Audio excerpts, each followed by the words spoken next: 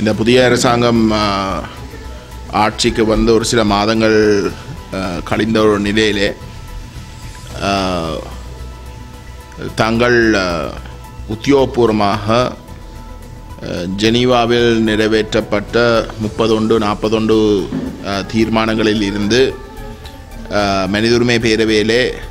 இணை அனுசரணையாளர்களாக கடந்த காலங்களில் செயல்பட்ட விடயத்தில் இருந்து விலகுவதாக அறிவித்திருக்கின்றார்கள். அந்த உலகலை ஒரு சிலர் வந்து ஒரு பாரதூரமான ஒரு செயல்பாடாக காட்ட எத்தனிக்கிறார்கள். ஆனால் உண்மை நிலைமை 2012ஆம் ஆண்டில் இருந்து ஐநா மனிதுரிமை பேரவையில் நிறைவேற்றப்பட்ட தீர்மானங்கள் அனைத்தும் தமிழ் மக்களுக்கு நடைபெற்ற இனாளிப்புண்ட விடயத்தை பயன்படுத்தி, ஆனால் அதே சமயம் அந்த பாதிக்கப்பட்ட தமிழ் மக்களுக்கு உண்மையிலே ஒரு பொறுப்பு கூறலை நடைபெறக்கூடிய வகையிலே இல்லாமல், ஆனால் அன்றைக்கு ஆட்சியிலே இருக்கக்கூடிய ராஜபக்ச அரசாங்கத்துக்கு வெறுமனே ஒரு அழுத்தத்தை கொடுக்கின்ற நோக்கத்தோடு ஒரு சில நாடுகள், விசேஷமாக அமெரிக்காண்ட தலைமையிலே மேற்கு நாடுகள் வந்து எடுக்கப்பட்ட முடிவுகளாக மட்டும்தான் இருந்ததே தவிர ஸ்ரீலங்கா அரசுக்கு அது எந்த விதத்திலேயும் வந்து ஒரு பாதிப்பையோ ஒரு பின்னடைவையோ ஏற்படுத்தவில்லை. ராஜபக்ச அரசாங்கத்துக்கு அது ஒரு அழுத்தமாக இருந்ததே தவிர ராஜபக்ச அரசாங்கத்தை வந்து சிங்கள மக்கள் மட்டத்திலே ஒரு அவமானப்படுத்தின ஒரு விடயமாக பார்க்கப்பட்டதே தவிர ஒட்டுமொத்த ஸ்ரீலங்கா அரசுக்கோ அல்லது பாதிக்கப்பட்ட தமிழ் மக்களுக்கோ அந்த தீர்மானங்கள் எந்த விதத்திலையும் வந்து தொடவில்லை என்றதுதான் யதார்த்தம். இந்த உண்மைகளை வந்து நாங்கள் கடந்த 8 வருடங்களாக எங்களோட மக்களுக்கு கூறிக்கொண்டு வருகின்றோம். மனித உரிமை பேரவையில் இருக்கக்கூடிய மிகப்பெரிய பலவீனம்,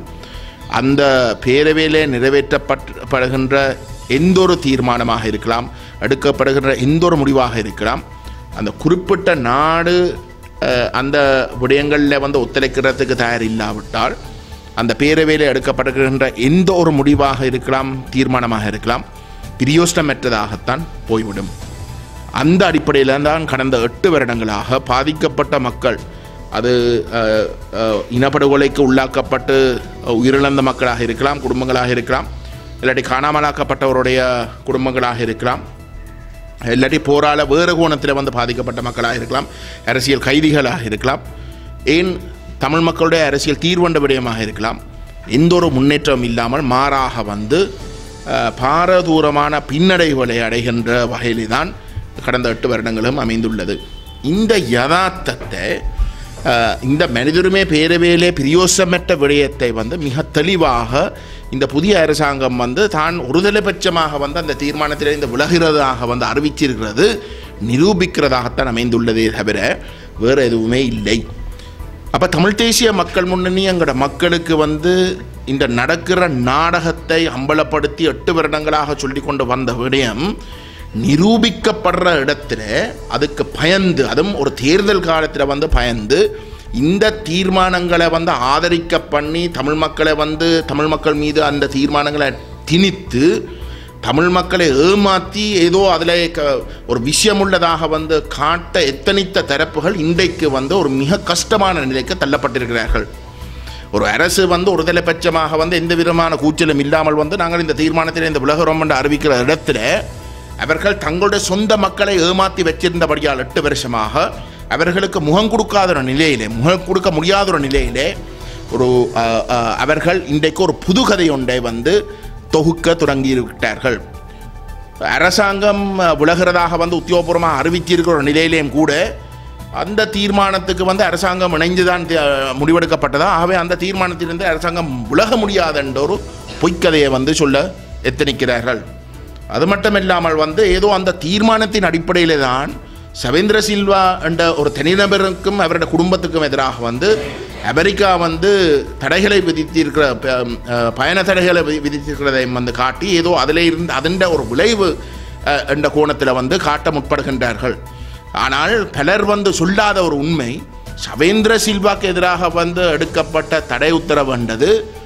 இந்த தீர்மானத்தில் இருந்து அரசாங்கம் விலகிறது என்று அறிவிக்கிறதுக்கு முதல் எடுக்கப்பட்ட விடயம் அது வெறுமனே ராஜபக்சக்கு ஒரு சீனா சார்ந்த ராஜபக்சக்கு இல்லாட்டி அவருடைய அரசாங்கத்துக்கு ஒரு செய்தியை கொடுக்குற வகையில் நீங்கள் சீனாவை விட்டு மேற்கு இந்திய நாடுகளுடைய வட்டத்துக்குள்ளே நீங்கள் வராவிட்டால் நாங்கள் சவேந்திர சில்வாம் அவருடைய குடும்பத்துக்கு எதிராக எப்படி நடவடிக்கை எடுத்ததோ அதே போன்று நாளைக்கு மஹிந்த ராஜபக்ச கோட்டாபய ராஜபக்ச அந்த அரசாங்க தரப்புகளுக்கு எதிராக நாங்கள் நடவடிக்கை எடுப்போம் அதில் நாங்கள் பின்னிக்க மாட்டோம் என்ற செய்தியை கொடுக்கறதுக்கு மட்டும்தான் அந்த தீர்மானம் எடுத்தது. அந்த தீர்மானம் எடுத்ததுக்கு விளைவாகத்தான் அரசாங்கம் சொல்லுது தாங்கள் இந்த ஜெனீவா இணையரசனை தீர்மானங்களில் இருந்து தாங்கள் விலகிறோம் என்று அறிவித்ததை தவிர அந்த இணையரசனை தீர்மானத்தில் இருந்து சவேந்திர சில்வா தடை செய்யப்பட்ட விளைவென்று காட்டப்படுகின்ற முயற்சிக்கிறத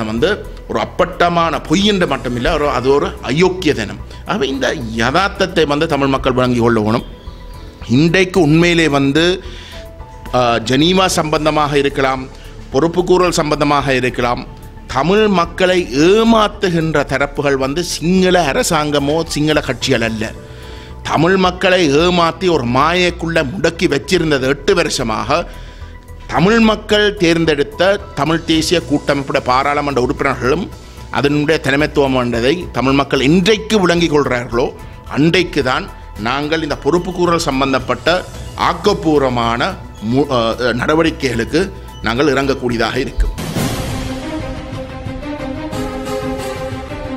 தரணி வாழ் தமிழர்களின் இதய ஒலி தமிழன் 24.com